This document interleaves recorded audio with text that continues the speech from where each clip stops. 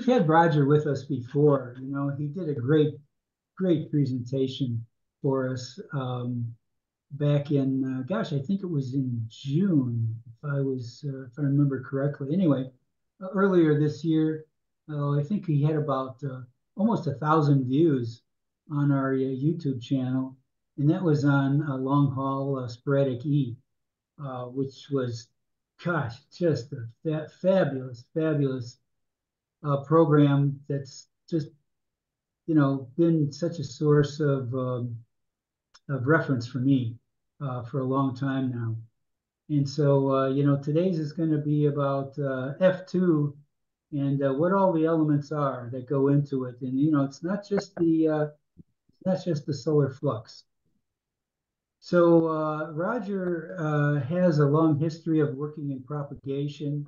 He started out years ago working down in Antarctica, studying aurora, and he's been a communications engineer for many years and quite active in all the clubs and publications in Australia. He's the editor of a couple of publications currently, and he's also worked for the Australian Space Weather Bureau.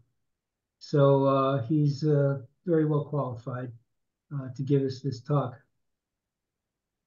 And I'm looking forward to it. Factors influencing airflow, and I've added the little ride. Good, thank you. As solar cycle 25 peaks.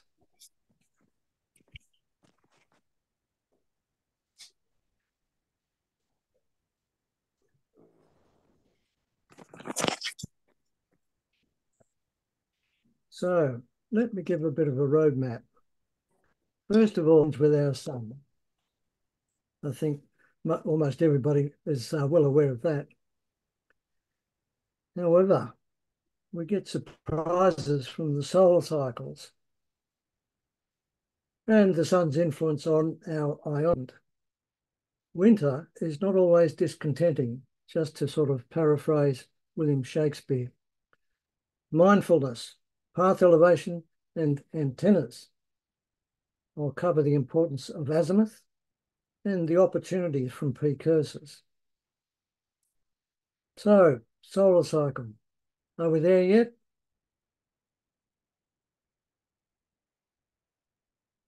Well, if you look at all the past solar cycles, there's big ones and small ones, and a lot of people are saying, well, there's a bit of a trend going, and it's all downwards. Maybe, maybe not. That's the bit about the sun. It has these surprises for us. So where are we at? This is the International Sunspot Progression from the Royal Observatory of Belgium, which is a world data center for solar data. So on here you can see the smooth line and the monthly progression of sunspot numbers, as well as the daily. So the lighter, the yellow one is the daily, which of course is highly volatile, but even the monthly ones are volatile. The forecast there, the dashed lines, there's two, one above the other, getting off to the right. Which one's going to transpire? So the solar minimum was in December 2019 with a smooth sunspot number of 1.8. Seems unbelievable. Now the 2024 forecast for April to July, this is from the Australian Space Weather Services, is from 142.9 to a bit over 147.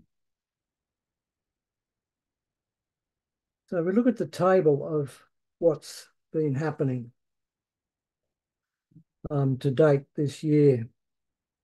The sunspot number has, this is the smooth number, the observed number every month.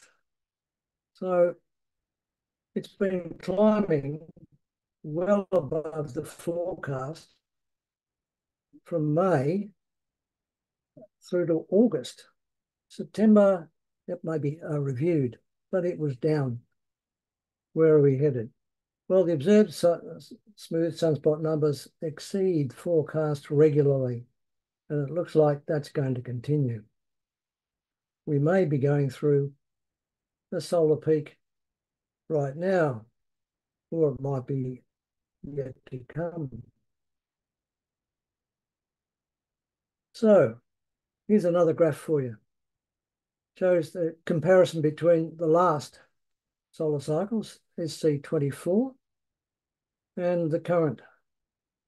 So the spiky chart is the monthly smooth sunspot number,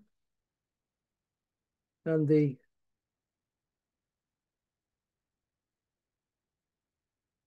plain line, it pointed out there, is the smooth numbers smooth over 13 months. So we're climbing well above where we were back in solar cycle 24. Now you note there are two humps. Maybe we're in for a second hump, or maybe we're in the second hump. All good fun. So, as I said, the smooth number is well above that for solar cycle 24. So, here's the sun pumping up our ionosphere. Circulation is very important, as it is with us. Solar radiation drives the thermal tide, as you can see to the lower left there. So that expands the atmosphere and the ionization in the ionosphere, in which travel away from the sun. And the magnetic equator is very important. The thermospheric winds from polar cap processes excite plasma waves with periods of 2, 5, 10, and 16 days, which wash through the atmosphere and the ionosphere just to keep things moving. We also get gravity, or you might say buoyancy waves, from atmospheric shocks. That might be volcanic eruption, it might be a large thunderstorm, and these ripples travel up through and horizontally through the atmosphere, right through to the thermosphere, where we have the ionosphere. In other words, the ionosphere is blowing in the wind, with acknowledgements to Bob Dylan. So season's a factor. The winter anomaly is your friend. Here we are. A recent graphic from QST, which is, in fact, a modelling of an east-west path, 4,000 kilometre path. The F2 layer. You see the dashed line with arrows tells you when 6 metres is likely to be open. Now this is for a sunspot number of 100, the red line, and for this, the minimum year, the blue line. So we're right in the middle of it. But this is for the northern hemisphere. What about happens down here?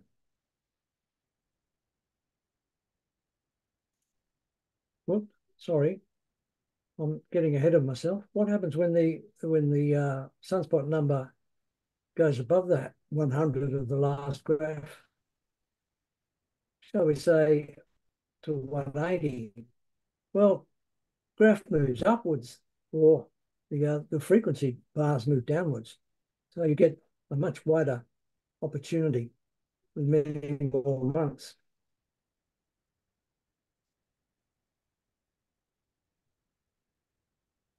And here's the path. Now it's very important that it's a very low angle path. Scars are exaggerated for the purpose of illustration. So 4,000 kilometre paths of mid-latitudes North American region. Path elevation is tangential to less than 2 degrees. We get more F2 layer ionisation because there's more oxygen ions available relative to nitrogen, which are heavier, from seasonal circulation in the ionosphere. As I said, circulation is important.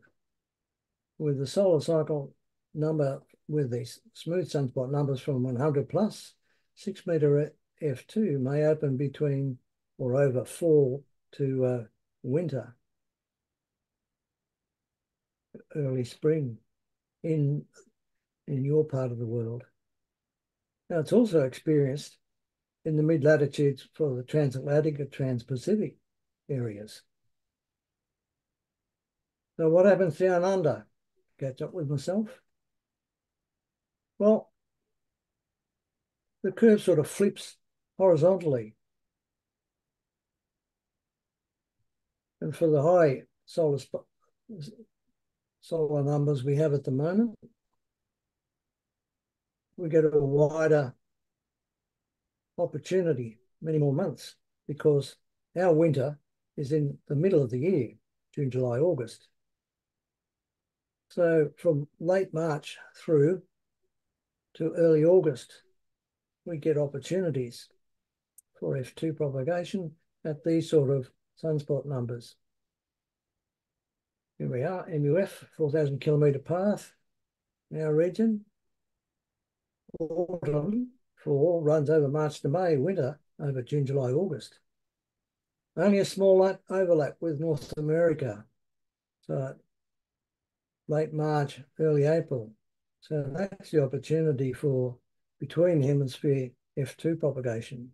Again, scales are exaggerated for the purpose of illustration. So what matters next is antenna elevation angles. Here's a couple of case studies I've done. It's a 3-element 6 metre Yagi mounted 10 metres off the ground in the left there. The peak of the gain is at 8 degrees.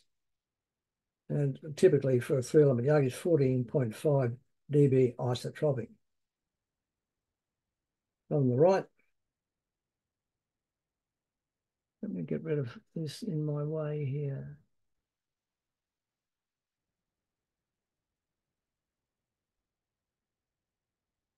On the right, we have an 8-element Yagi 20 metres above ground with a typical gain of 19 dBi. And the peak of the gain is at 6 degrees. So if you've got a lower elevation angle of a rate path, you're working on the bottom of those first lobes. Keep that in mind. So 6 metre DX propagation paths are inherently low angle, both F2 and sporadic E. Your antenna is working at the bottom of the first lobe. Now, we get to the equatorial ionospheric anomaly. It's a bit of a mouthful. So this is what it looked like if you look at the electron density or the vertical reflection frequencies, FOF2, for those that are familiar with it. You get this double peak either side of the geomagnetic equator, typically at plus or minus 20 degrees geomagnetic latitude. Now, ionization builds up either side of a geomagnetic equator because of the influence of the sun and the thermal tide. Can't see myself here. So it displays symmetry at the equinoxes.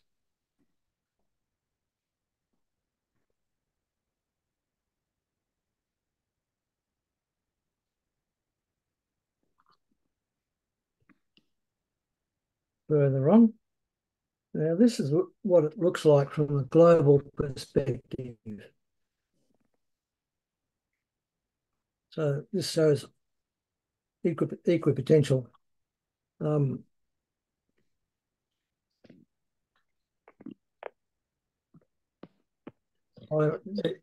equipotential lines of ionization in the ionosphere. So you can see that. You can see the red ones where it shows the peaks. Now, this, of course, is not. This is a bit asymmetric, and it favours the northern hemisphere. But nevertheless, you get a lot of opportunity arising from that. Solar radiation and the ionospheric convection maintain the latitudinal extent that you can see there.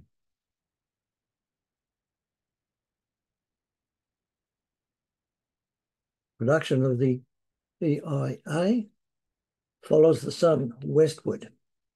So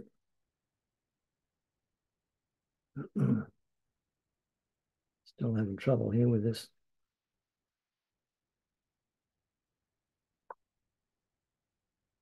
Right. So we get trans-equatorial propagation. This gives you opportunities for interhemisphere, as I said earlier. So here your typical trans-equatorial propagation that depends on the equatorial anomaly, those peaks in density either side of the geomagnetic equator. This is afternoon tidal supermode TEP. A caudal hot propagation path with ray path focusing, which is an interesting phenomenon because that gives rise to gain as you go through the ionosphere. North-south paths are typically 4,000 to 7,000 kilometres. Oblique paths more than 10,000 kilometres. So here we are with ray path focusing. This, in fact, is a tracing of a real measurement of what was happening at the equatorial anomalies and what was happening with signals arising from Seoul in Korea and being received in Townsville. Although in this case, you said that focusing on the right-hand side is a bit above the ground. Nevertheless, it does come to ground. I have personal experience of it. So this shows the focusing effect here. Now, I've had experience of this working in Townsville at one time. Two local amateurs were sort of like an urban block apart, north and south from one another. So in the northern shack, we could hear a really good signal. And his friend in the shack, one block to the south, could not hear the signal. And then it faded in the northern shack and rose in the southern shack. So I could walk between the two shacks and follow the focal point. Fascinating. So here we are with some paths.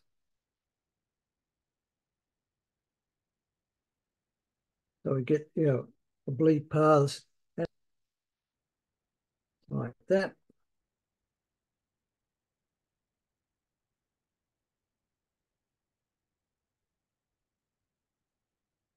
Now we get to an interesting bit with longitudinal propagation using or exploiting the equatorial ionospheric anomaly. As you can recall from a few slides back, if you go for a holiday in Peru, you can work the Cook Islands. You could certainly work Hawaii, and it's been known to work the Philippines from the US using this path.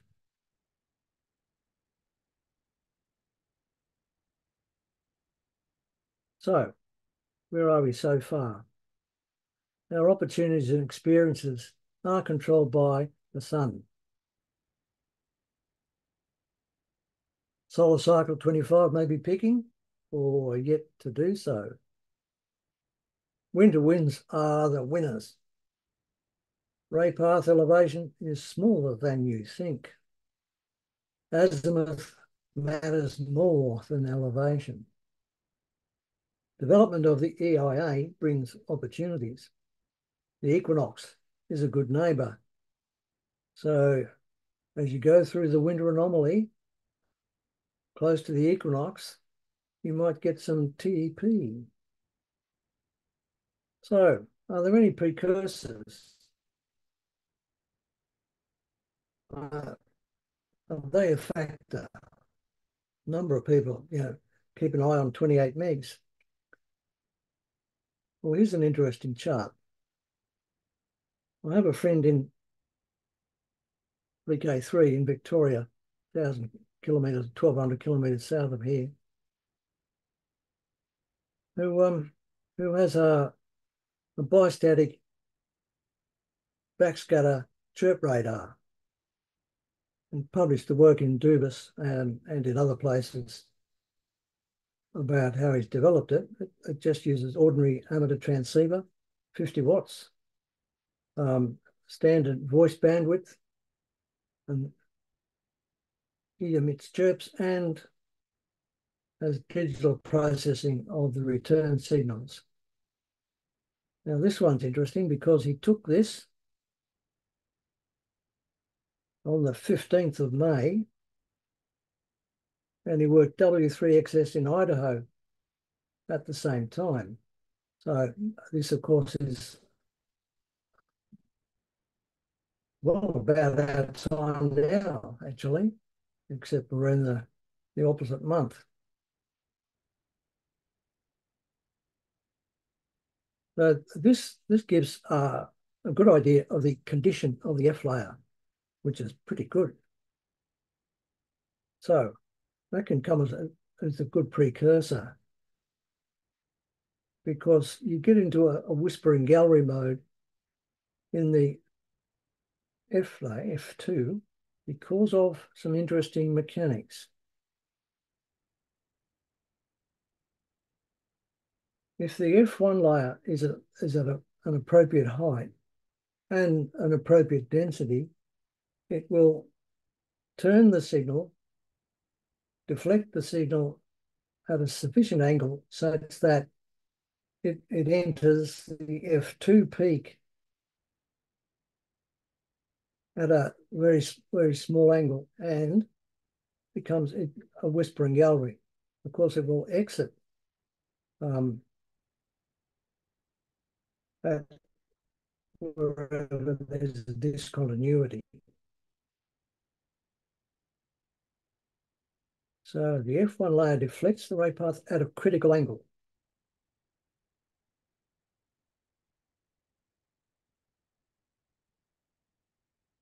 Yep. Right, I'm getting ahead of myself here. There we are. So with FOF1, which is, of course, the reflection frequency directly vertical, but the FOF1 is between 4 and 5 megs, and the height of F1 at about 90% of the F2 layer, that it provides good conditions to get this whispering gallery mode and around the world propagation.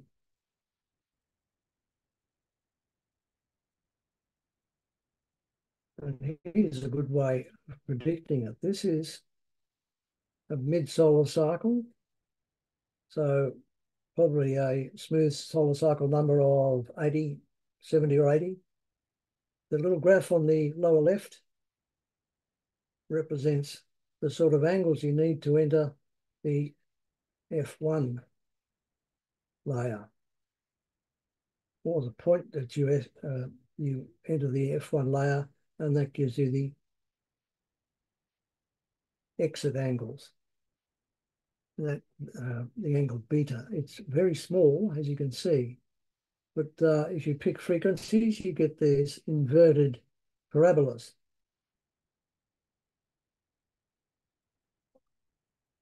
So that source altitude represents the F1 region. So you get a good view of what happens. Those lower frequencies, you get ATW, you get fewer opportunities because the right-hand side there, 50 megs and 60 megs, because the angles need to be very much closer, very much smaller. So primary factors went on the air. The solar flux index is your friend. SFI of 120 to 150. Oh, my spelling's gone off. Improving in most. SFI of 150 to 200. Excellent MUFs. 200 to 300 is pandemonium. Keep a close watch on the A and K indices. Low values equals quiet time, so you can hunt and pounce. High values, geomagnetic storms, return to your knitting. And to paraphrase an old music hall ditty, "'Tis the flux what gives the pleasure, but the flare's what brings the pain." Thank you.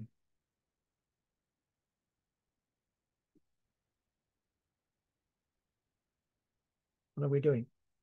Exit. There we are.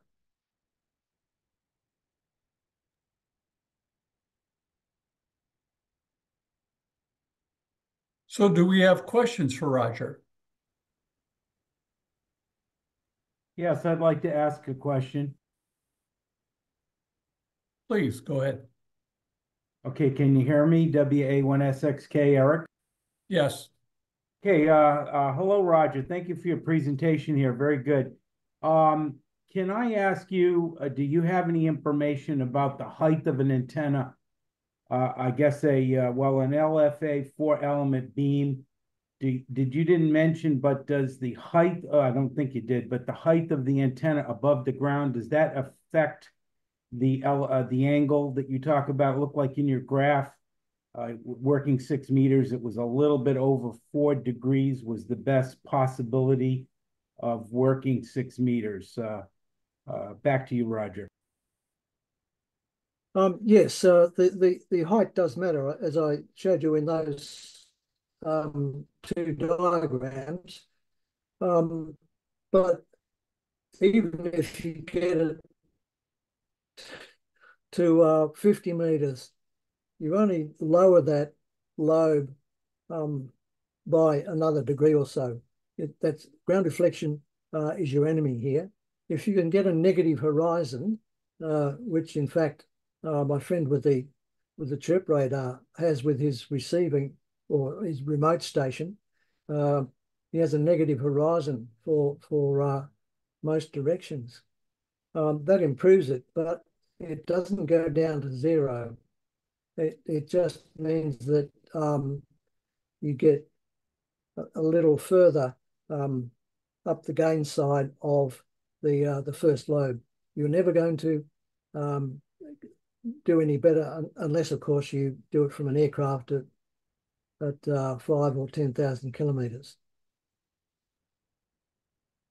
Okay, thank you very much, Roger. This is John, So, Hawaii. 3-element Yagi.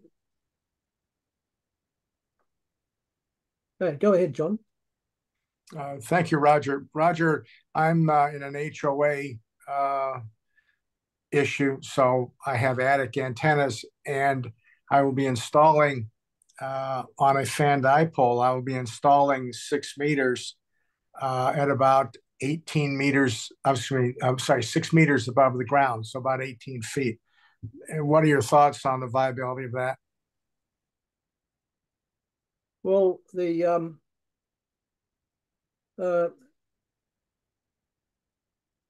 well, it would be viable, providing the signal path is really strong. And don't forget, if you get focusing, which is more common than we think, you get an improvement in signal strength. So don't despair. As I pointed out in that illustration, the 3-element Yagi test above the ground.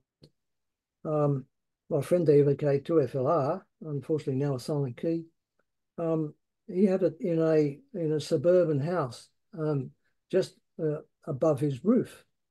So there was a lot of nearby clutter, but nevertheless, he was able to work. He managed to work UK, Europe, and USA from there with an antenna with not much gain and barely clearing his house. So it's don't despair. You know, give it. If you go on there, you're likely to work something. All right, thank you.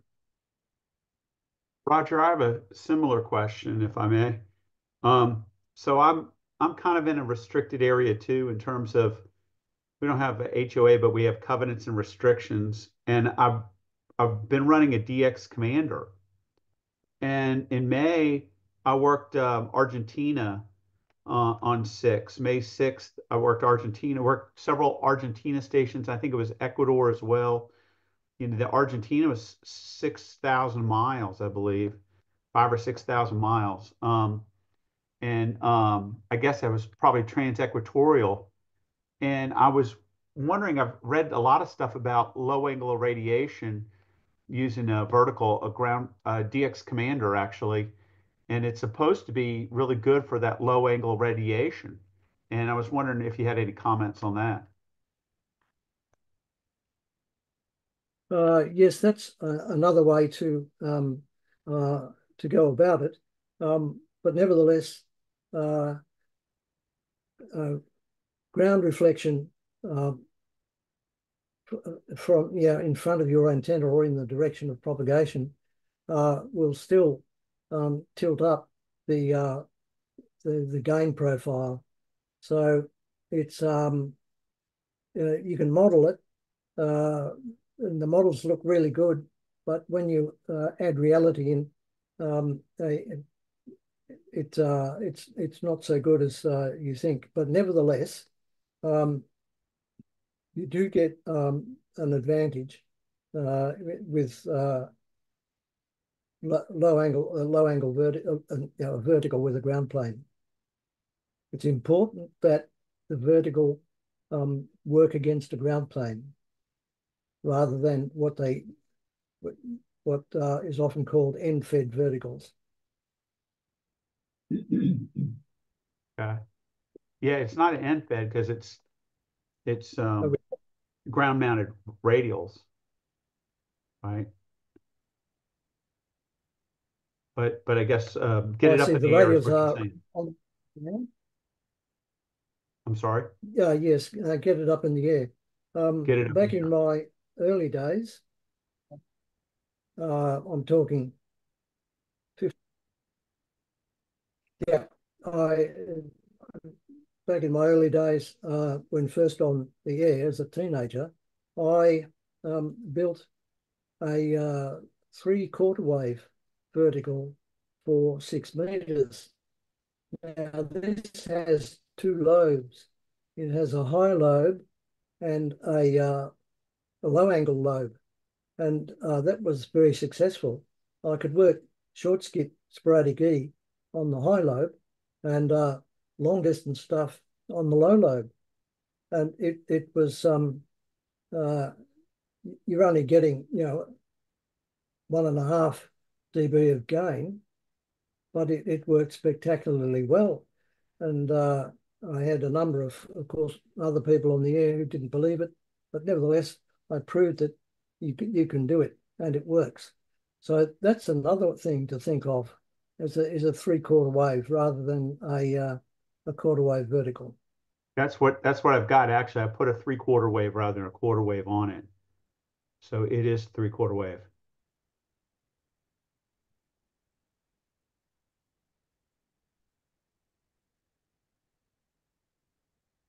Oh, excellent. That well, good luck with that. Worked a little bit. Hearing no further questions, Roger, thanks an awful lot for another great and extremely timely presentation for us. A lot to digest there. And I'm glad we were able to overcome any technical issues and take care of our internet propagation in order to get you to our group tonight. We'll be putting your program on our YouTube channel, and we'll let you know so you can link to it. So with that, I'm going to thank Roger and wish everyone a good evening. And it sounds like it's time to get into 6 minutes. So, good hunting.